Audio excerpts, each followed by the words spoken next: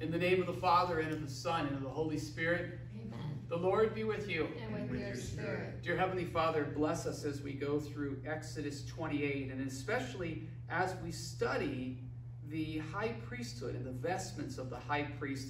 Help us to see the significance of these vestments and how they all prepared the way for Jesus Christ, the true and eternal high priest. In the name of the Father, and of the Son, and of the Holy Spirit. Amen. So my brothers and sisters, now we're going to go to Exodus 28. And I want to talk with you about the vestments of the high priest. So let's go to 28 and let's read a little bit here. Then bring near to you Aaron. Who was Aaron, by the way? Aaron was Moses' brother. Okay?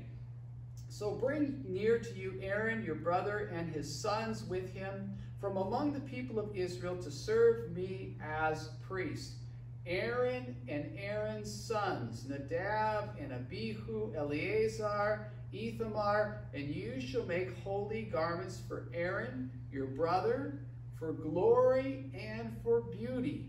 And you shall speak to all who have ability, whom I have endowed with an able mind, that they make Aaron's garments to consecrate him for my priesthood. What does the word consecrate mean? It means you're being set apart for a special holy task. You're consecrated. In this case, they're being set apart to serve God. And here's God commanding Moses, you're going to find people who have ability to make beautiful vestments for Aaron. And the vestments are described this way: for glory and for beauty, in chapter 2. And so let's go on. One other thing I want to say is that Aaron and his sons are being chosen. Aaron will be the first high priest. His sons are going to be his successors. Okay? So let's go on and look at how this happens here. So verse 3. And you shall speak to all who have ability, whom I have endowed with an able mind, that they may make Aaron's garments to consecrate him for my priesthood. These are the garments which they shall make: a breastplate and an ephod, a robe, a coat of checkered work, a turban, and a girdle. They shall make holy garments for Aaron, your brother, and his sons to serve me as priest. Now let's talk a little bit about these garments. If you look at Adam, there's quite a few garments. Can you imagine putting all this stuff on? A lot there.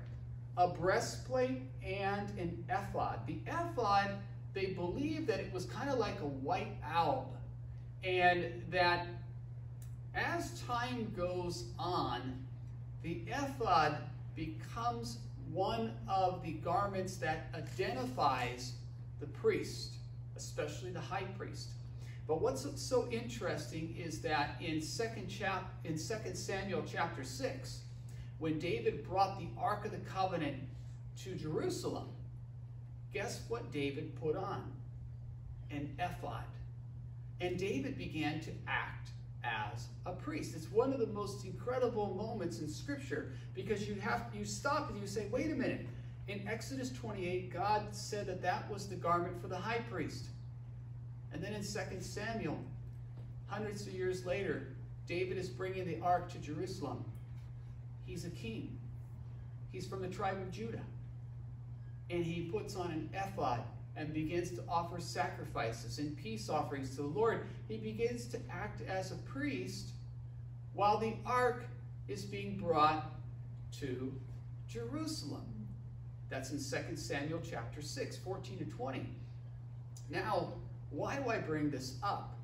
Because even though you have three distinct ministries, you have the priest, you have the prophet, and eventually you're going to have the king, you see David exercising all three of those ministries. Arguably, Solomon doing the same thing when Israel is a united nation. And then, of course, the nation splits: north, south, Judah, Israel, And you don't really see that happening with the kings that follow. Of course, Jesus is priest, prophet, and king. All three will be combined in Christ. But I bring that up just because the ephod was a special sign of the priestly ministry. I just want to emphasize that. So let's go back to chapter 28. And if we go to verse 5, they shall receive gold, blue, and purple, and scarlet stuff, and fine twined linen. And they shall make the ephod of gold, of blue, purple, scarlet stuff, and fine twined linen, skillfully worked. Notice the emphasis on the ephod. It shall have 2 shoulder pieces attached to its 2 edges, that it may be joined together, and the skillfully woven band upon it. To gird it on shall be on the same workmanship and material of gold, blue, and purple, and scarlet stuff, and fine twined linen. And you shall take 2 onyx stones, and engrave on them the names of the sons of Israel, 6 of their names on 1 stone, and the names of the remaining 6 on the other stone, in order of their birth. In order of their birth. Who was the oldest? Reuben. Very good. So going on. As a jeweler engraves signets, so shall you engrave the 2 stones with the names of the sons of Israel. You shall enclose them in settings of gold filigree. And you shall set the 2 stones upon the shoulder pieces of the ephod as stones of remembrance for the sons of Israel. And Aaron shall bear their names before the Lord upon his 2 shoulders for remembrance. And you shall make settings in gold filigree, and 2 chains of pure gold twisted like cords, and you shall attach the cord chains to the settings. Now, what was the idea here? Aaron would go into the presence of God with these 2 stones on his shoulder, and on the stones, the names of the 12 tribes as a memorial or for remembrance. And so, as Aaron would go in to offer sacrifice, he would have these 2 stones on his shoulders with the names of the sons of Israel right on his shoulders as sacrifices being offered. You know, and he's bearing them. It's like he's carrying Israel with him.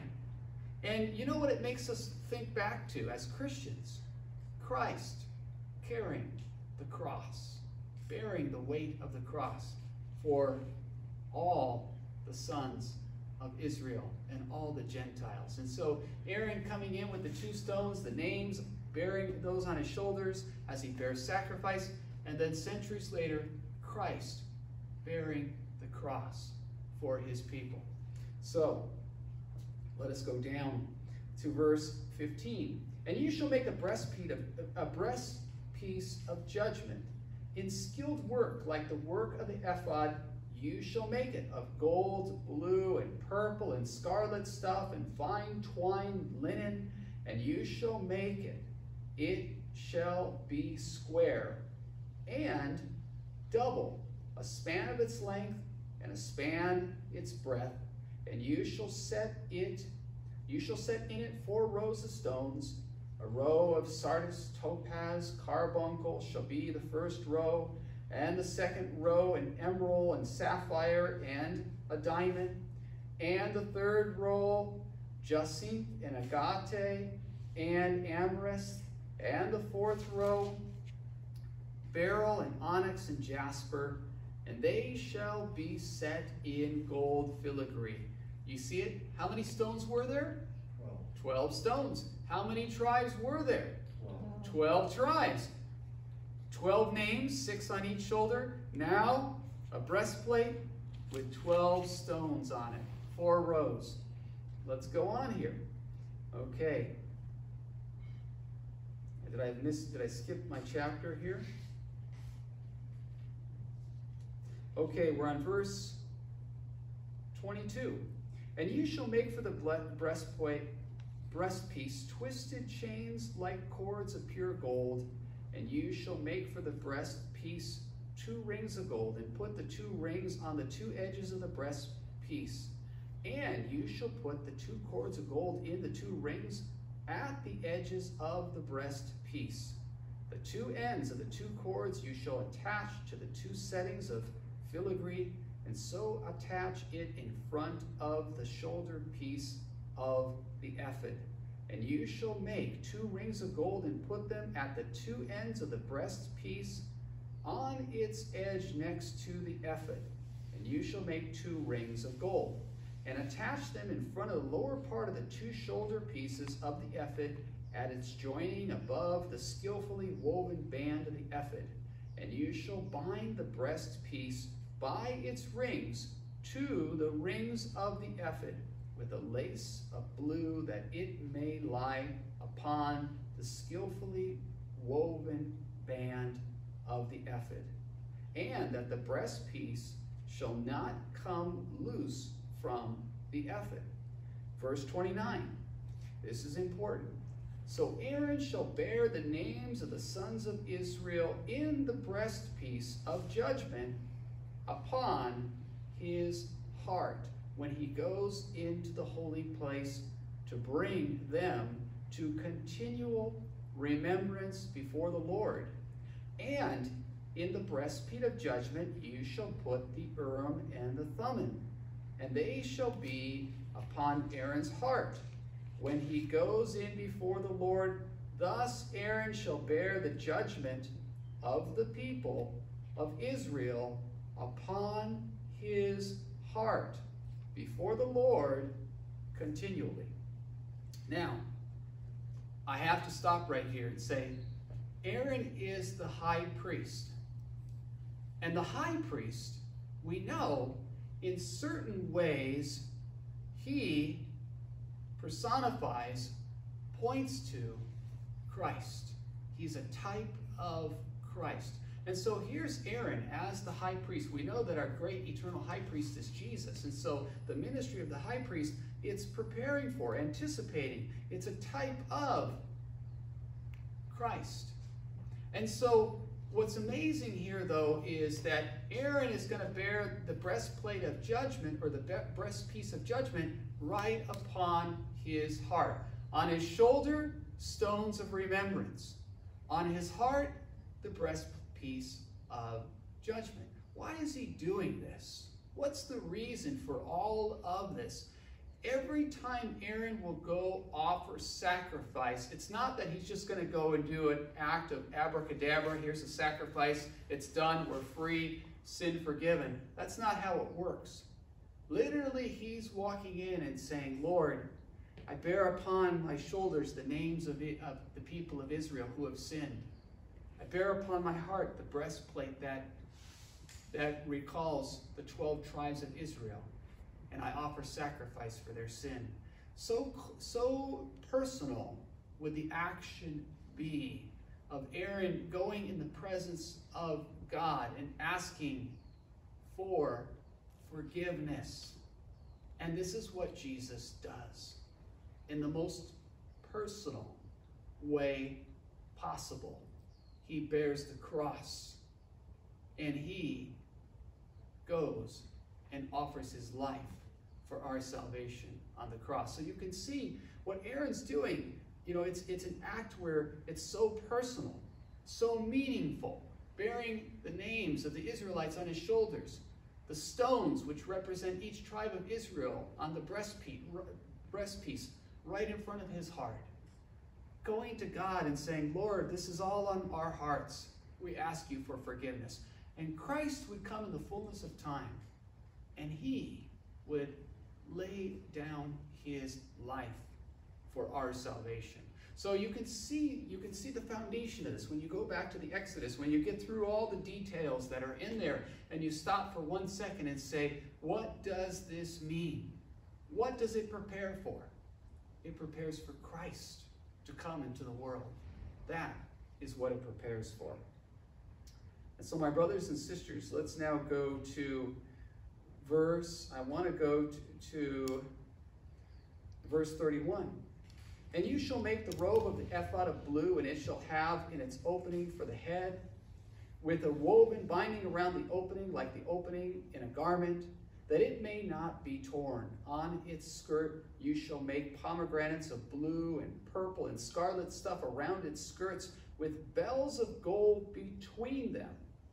A golden bell and a pomegranate, and a golden bell and a pomegranate round about the skirts of the robe. And it shall be upon Aaron when he ministers. Its sound shall be heard when he goes into the holy place before the Lord, and when he comes out, lest he die.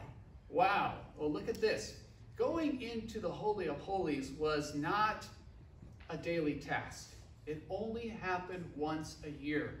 And imagine this. Aaron would wear this robe that had bells on it, ringing when he went into the holy place, and then when he went into the Holy of Holies, so that you would know that he was present, ministering to God. Verse 36, and you shall make a plate of pure gold and engrave on it like the engraving of a signet. And what will they put on it? Holy to the Lord.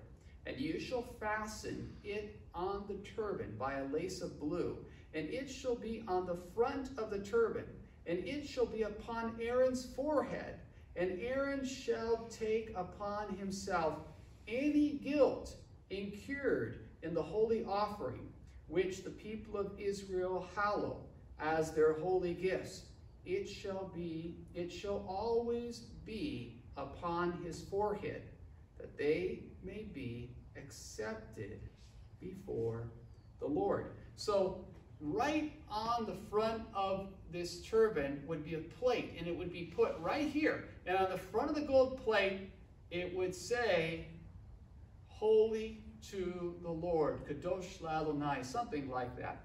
Holy to the Lord. And imagine this, holy to the Lord, reminding the people of the priest who is consecrated to God to offer sacrifice for the people of Israel. And you know, it tells you something about the priesthood. It tells you something about the ministry and duty of the priest. It also tells you how we should live our lives. Each one of us holy to the Lord.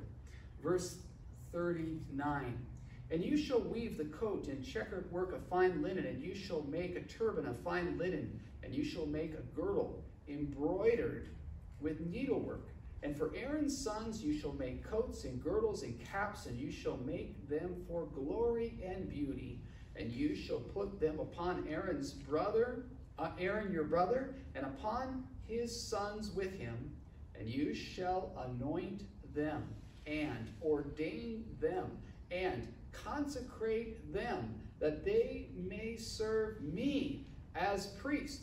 And you shall make for them linen breeches to cover their naked flesh, from the loins to the thighs they shall reach, and they shall be upon Aaron and upon his sons, and they, when they go into the tent of meeting, or when they come near the altar to minister in the holy place, lest they bring guilt upon themselves and die.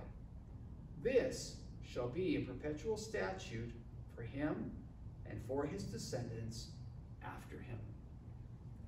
In the name of the Father, and of the Son, and of the Holy Spirit, amen. Dear Heavenly Father, we see how the priest was consecrated completely to God. And not only that, but that even in his vestments, the vestments point to the personal nature of his ministry, that he would bear the names of Israel upon his shoulders, and that he would bear stones right over his heart as he offered sacrifice to God, so that the priest would understand how important his duty was to offer sacrifice for the forgiveness of sins.